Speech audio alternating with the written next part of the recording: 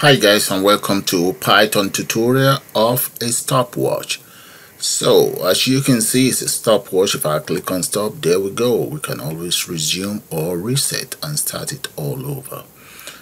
So what I am going to do now is I'm going to take you guys straight into Visual Studio development environment, and we put one of these together. So let's exit out. We're actually using VS Studio, so I'm going to click on here. Let's start a new file. So I'm just going to enter in there Python. There we go.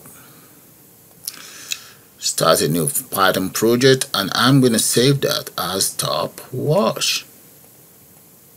Just add 2 to it and click on file. There we go. Now I'm going to start by, first of all, let's import as follows from Intel. Let's import it all. There we go. Now, because I'm going to be using the timer, so I'm going to import the timer as well. So let's just enter time in there. Now, I will be creating 2 classes. So the first one is going to be called stopwatch.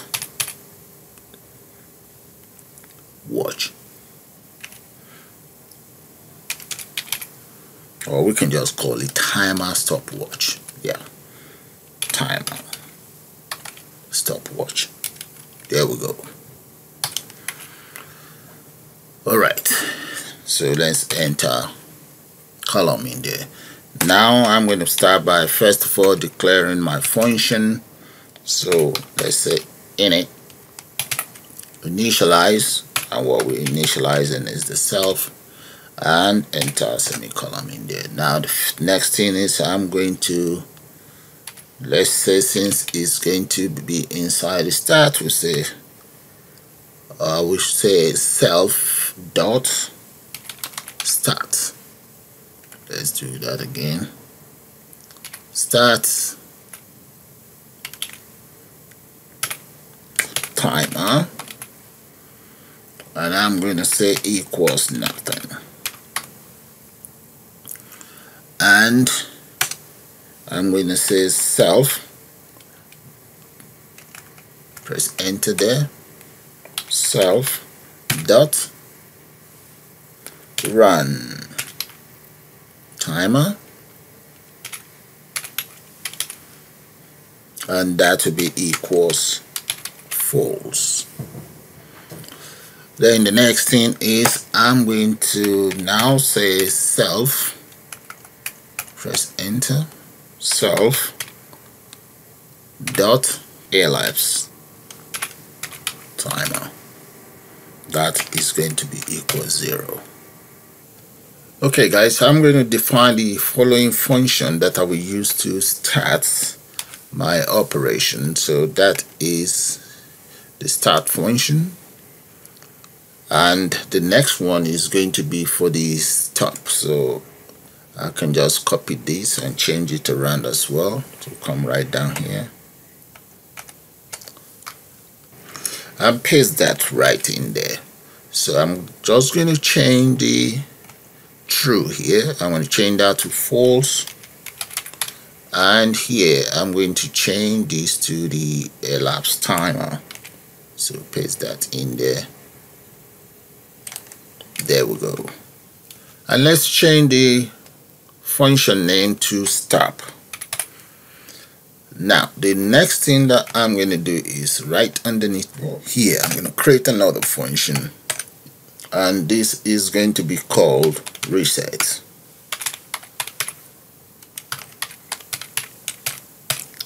And the resets, we have to reset this timer, the start. Copy that, copy all of that, and bring it right here. That will be my reset function. And next is for us to update the stopwatch for the timer. So let's come right in here, and that is for updates. So let's just collapse this so that you guys can see that. Now after that, we then need to create another class just like we have up here. That will be for the application. So we can come right down here and just create another class. We call that app. There we go.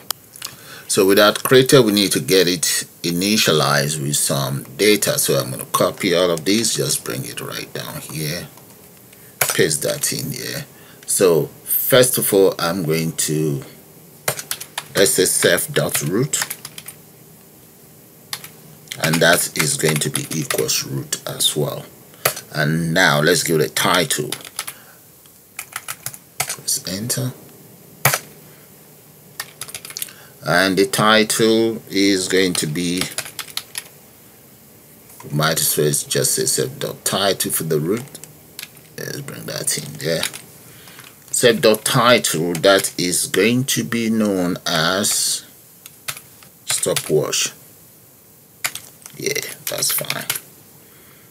That is the title. Now after that, let's specify the geometry. The geometry in this case, let's say dot geometry, and that is going to be, I'm going to specify that as 1140 by 600 plus 100 plus 50. That is my coordinate. Now I'm going to then configure the root itself. So let's go for self.root. Come right down here, self.root.configure. Configure, that will be for the background, and I'm just gonna call that BG. That will be equals, let's say, cadet blue. There we go. Okay, let's create one variable. Then that very variable, I would then use it to call the main function. So right underneath, maybe right underneath the title, I'm going to say self dot, I'll call that stop watch. That will be equals whatever the name of my class is up here. Just copy that, bring it down here, and paste it right there, and enter parentheses. Okay, now that is done, I'm going to try out my application now. I just want to see how it's going to respond. So I'm going to say root equals tk, and let's say the app itself is known as app. Then we have root in the parentheses, and let's just say root dot main loop. There we go. So I'm going to try that out. Just want to see how that's going to work. So let's come in here, start debug.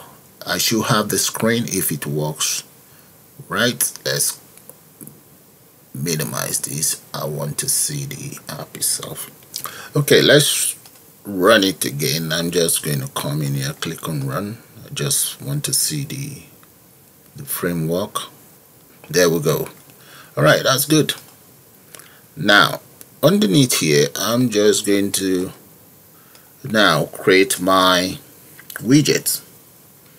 The very first widget that I'm going to create will be for the title and so on. So, but first of all, let's create the following. So I'm going to call that, we can just call it root or frame root. Let's say frame root. The frame root will be equals root, and it's going to be a child of root, comma, and the color is going to be cadet blue. Let's say BG color. I think I have it in here somewhere. well, I'm just going to type that out.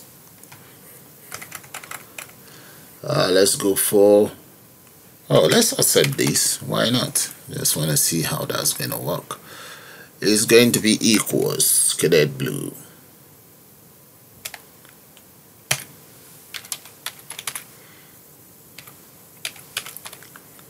There. Just want to see how that's going to work. That's fine. That is for my frame. And here, let's get it padded. Get it padded. Y-axis, make that 2. And for the x-axis, I'm going to make that about 40. Then I am going to add a border of about 20, and let's get it relief. That is going to be rigged. There we go. Grab hold of it. And underneath here, I'm just going to round up my root. Come in here, let's say root dot grid. That is going to be, let's set it as roll. That will be equals 0, and the column, that is going to be equals 0 as well. There. Okay, so I'm going to take this off. It's meant to be BG, yeah, BG color. That is for my frame. And underneath here, I'm going to create another one for another widget for the title, and that is going to be using the label. That is the widget, and this is going to be a child of the frame root. There, paste that in there, and there, that is my title. So let's see if this is going to work. So I'm going to just try it out. I just want to see if the title will work as expected. There we go. That's not bad. Okay, that's good. Now title is taken care of. Now let's come right down here. I'm going to create some other frame. So let's just pick that up. I'm going to copy this and just change it around. Paste it underneath here. I'm going to be changing it around anyway. Let's change the name. The name of this will become mainframe. Mainframe. And repeat the same thing for the other one here. Mainframe is also going to be a child of the roots, but it's going to be right underneath the, so let's paste that in here. There. And in the case of the mainframe, I'm going to add a pattern here. I'm going to make the size about 30 to the x-axis and just make it about 30. There. And what else? I'm going to add the height, but first of all, let's just add the width and the height. So I'm going to come in here and say width, that is going to be about 900. Height, we make that about maybe 600 or 500. Let's say 5 for now, and get rid of these and these as well. And what else should I do? I'll just run it. Let me run it and see how that's gonna look like. Then I'll take it from there. There, that's how it's looking. Not too bad. That's good. Alright, so I'm just gonna speed that up. Let's copy that. I need 2 more frames that are going to be in here. This one is going to be known as the top, and this will be top as well. Let's get it indented. And the next one will be the down frame, or mainframe down, and enter down here as well. Both frames will be a child of the mainframe. Copy this and paste it right here, and this one too. If they are child of the mainframe, then this top frame will be 0 here, and this will be in column 1, so that is fine. So I'm just gonna tidy it up and I'll get back to you guys shortly. Let's see. Right, okay, let's change 1 or 2 things here. I want to get rid of the rig here. I don't want it to show. This one's, let's reduce this to 1 and 1. I'm going to run it, leave this rig for now. I will get rid of it when I want. So let's see, just going to run it and see how that's going to look like. Go to, yeah, let's run it and see. There we go. That's how it's looking now. So you see this one in the middle, that's where I want my display, the timer to display. So I'm going to exit out. So let's just close this, and I'm going to get rid of this. I don't want that to show. Yeah, that's fine. So let's run it again. There we go. That's fine. Now close that. We now need to create our widget. So come right down here, the widget that will be child of all of this. So first of all, I'm going to copy this and change it around, paste it right there. That would be for the display. Okay guys, I've included the buttons as well.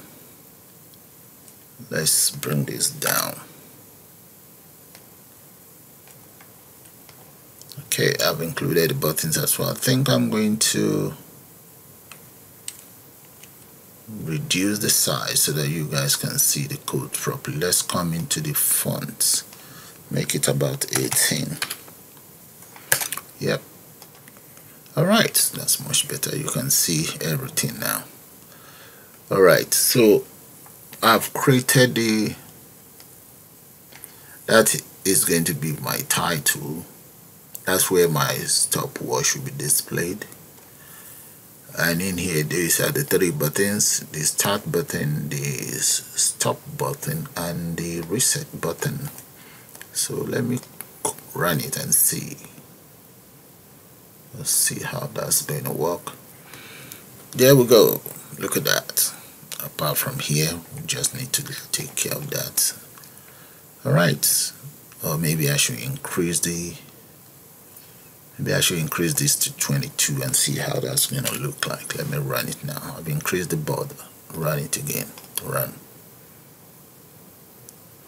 Let's see how that's going to look like. Yep, 22 is almost there. I may have to add a little bit more. Okay then. Now we just need to create the function that we will call. I'm going to create 3 of those. That's it. 26 is almost there. That is good. I'll set it for 28, and let's create these functions now. So right underneath here, I'm going to create the following functions.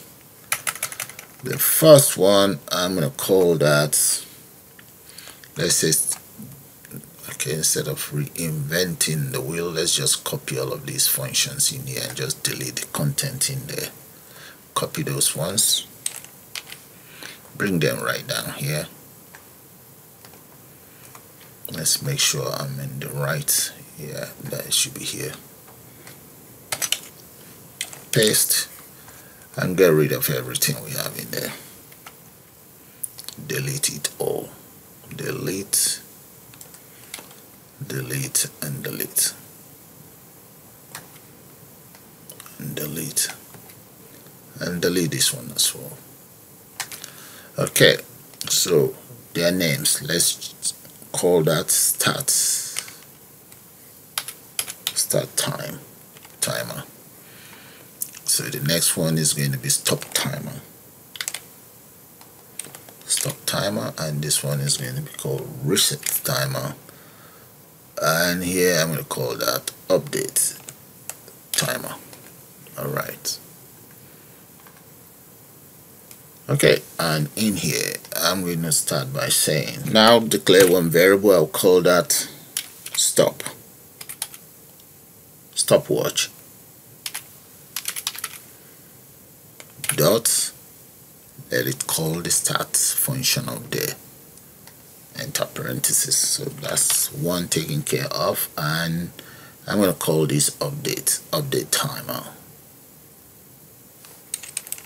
I'm going to be using that later on. There we go, enter parenthesis. So that's taken care of. Then this stop here, I'm going to use it underneath here to stop the timer. So come in here and just say stop. So the function is going to be stop. I already have the function called stop right up here. There we go, that is it. Okay, so that's the start, that's the stop. So bring it down, and here we stop. Now the reset, so the reset function, let's just say reset and update the timer. We can call this. So this is going to be reset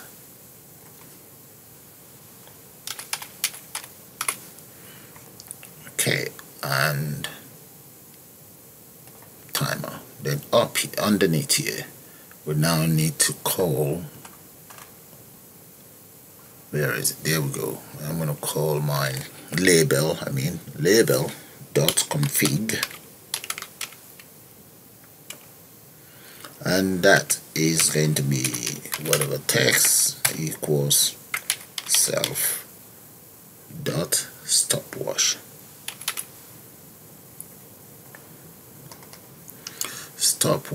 And we also wanted to get it updated.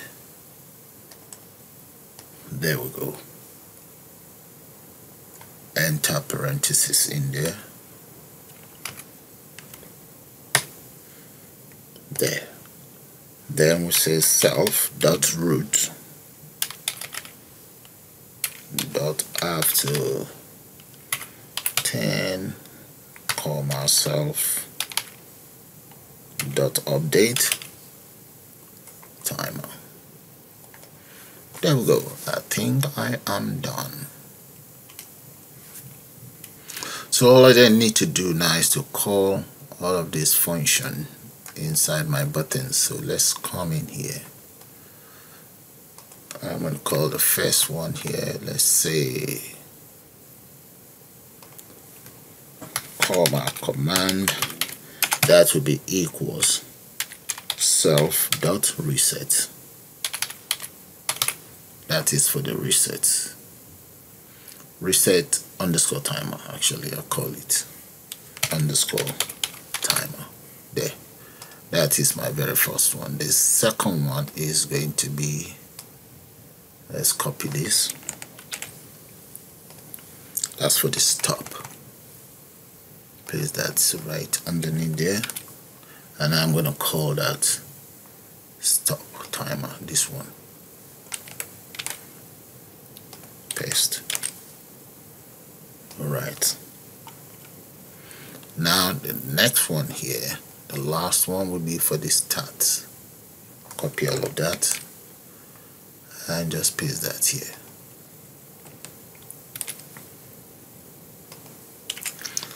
I'm going to call that start timer. There we go. Okay, so those are the buttons taken care of. I've used the command to call all of these functions here.